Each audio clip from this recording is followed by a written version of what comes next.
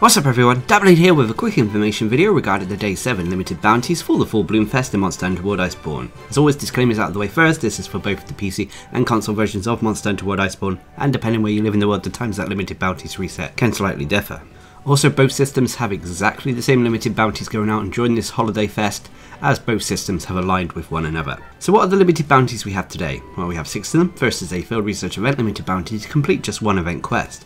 It can be done at any rank, and for doing so you'll get research points, an advanced atmosphere, spring blossom tickets and blossom fireworks. Next is a general Rotten Vale limited bounty to clear 2 quests in this specific location, but once again it can be at any rank, and for doing so you'll get research points, a hard atmosphere, spring blossom tickets and more blossom fireworks. Next is a general 8-star rank or higher limited bounty to complete 2 quests at this specific rank or above. To be honest, just doing master rank quests will easily get this done, and for doing so you'll get research points, some hard atmospheres, some spring blossom tickets and blossom fireworks.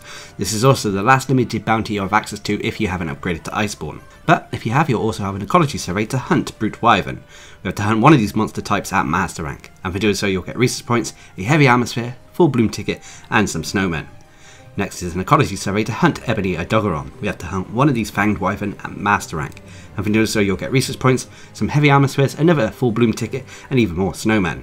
And then finally is the general limited bounty to complete all of today's other limited bounties, and for doing so you'll get research points, a king atmosphere, full bloom tickets and even more snowmen.